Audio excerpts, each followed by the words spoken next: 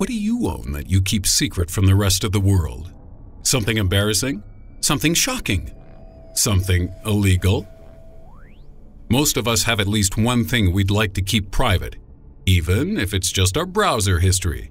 But when people go to extreme lengths to put their property out of sight, it makes you wonder exactly what they're trying to hide.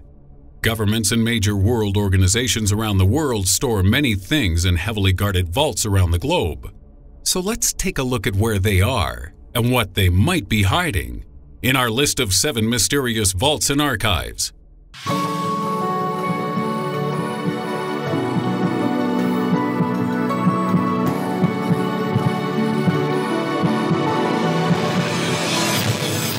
In at 7, the Mormon Vaults.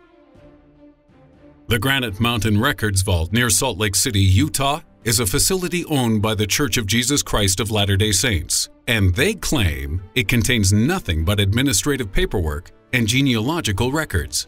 However, since both the public and most Mormon Church members are not permitted access, there has been much speculation about what really lies within this heavily protected mountain structure. The vaults were designed to withstand a nuclear blast, and that's not something you need if all you're hiding is a super elaborate filing system. Be like Meatloaf wearing a chastity belt. Nobody wants what you've got hiding in there that badly, unless there's something the Mormons aren't telling us. The Church of Latter-day Saints is known to be heavily involved in the doomsday prepping movement, encouraging the stocking of supplies to prepare yourself for disaster. But there have been rumors that amongst supplies you might expect, such as food and sanitary items, the Granite Mountain Vaults may also contain stockpiles of weaponry and other military hardware. So basically, if Independence Day 2 really happens, it's going to be these guys who save the day. Thanks, Mormons! Number 6. The New York Federal Reserve. The Federal Reserve is the central banking system of the United States with 12 physical locations dotted around the country. But it is the New York branch which is considered the most mysterious because of what it may or may not contain. The New York Federal Reserve is estimated to hold nearly a quarter of all the gold in the entire world, with many foreign governments taking advantage of its heavy security to store their own bullion reserves. But rumors similar to those regarding Fort Knox have led to the accusation that the gold supposedly stored here has actually been gone a long time. The Federal Reserve may not be privately owned like many think, but it is subject to some significant non-governmental influence, and its audits are carried out by private account services with no government supervision. So, has the United States been operating a smoke and mirrors economy for years without telling the world? Feel free to try and find out if you like, but to gain access to the vault, you'll need to get past a series of bomb-proof blast doors nearly 80 feet below street level. Once you've dealt with a team of expert marksmen, of course. Good luck with that. Number 5. The Swiss Vaults. The reason we've grouped together many different independent vaults across Switzerland is because this country's bank storage facilities are considered some of the safest and most secretive on the planet. The world's wealthiest citizens pay huge sums of money to keep their money and artifacts here because not only is it safe, but the country's lax banking laws make it easy to hide both your wealth and your possessions. Many of the world's millionaires and billionaires have used secret Swiss bank accounts to facilitate tax evasion. But within the vaults themselves, there could be more sinister secrets lurking. Stolen artworks and gold looted by the Nazis are known to reside in safety deposit boxes stored underground across the country. And as recently as 2015, authorities uncovered a 170 million Da Vinci painting hidden in a vault in Lugano. Forget their reputation for fine chocolate and fancy penknives. If you own something you shouldn't really own, the Swiss will help keep you and your ill-gotten gains well off the radar. In at 4, the Iranian Gold Vault. This is a picture of the Iranian Central Bank. This is a picture of the Iranian Imperial Treasury. And this is a picture of a random Iranian mountain. Which one of these contains Iran's gold reserves? Nobody knows. Well, nobody outside of Iran anyway.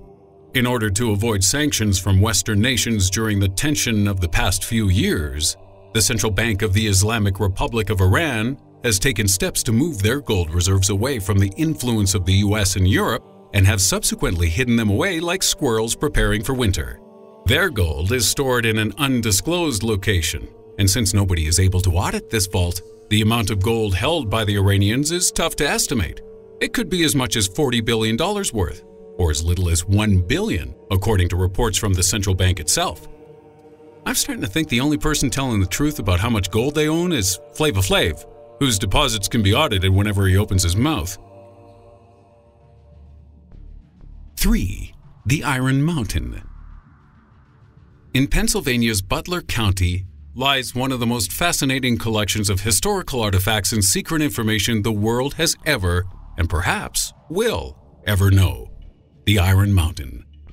200 feet below the ground inside an old limestone mine, you'll find 1.7 million square feet of vaults, with one vault alone the size of a shopping center. And amongst the items stored are famous historical patents, treasured artworks, an archive of digital images stored by Bill Gates, the burnt remains of Flight 93, cinematic collections of prints and props from Warner Brothers movies, and the original copy of the Einstein photo with his tongue out. That's my favorite. The US government uses up a large proportion of the vault space, but the majority of items stored here come from private organizations, and more than 90% of them keep their identities hidden. Visitors from major companies are allowed in and out of the vault quite often, but scores of armed guards and some very intimate examinations prevent people from smuggling items in or out without authorization. So if you think you'd get out of there with Harry Potter's actual wand up your butt, think again. Number 2. Haven Company. In the year 2000, the Haven Company data storage facility was opened on a disused oil rig in the North Sea. The rig operated within the territory of Sealand, which is a self-declared independent region of Britain. Remember when Peter Griffin declared his house as an independent nation within the USA? That's basically Sealand in a nutshell. And because the people there aren't doing any harm, Britain just lets them have their fun. But the founding of the Haven Company almost caused Britain to intervene, as aside from illegal pornography, spamming, and malicious hacking activities, the users of Haven Company could store literally anything they wanted on their servers.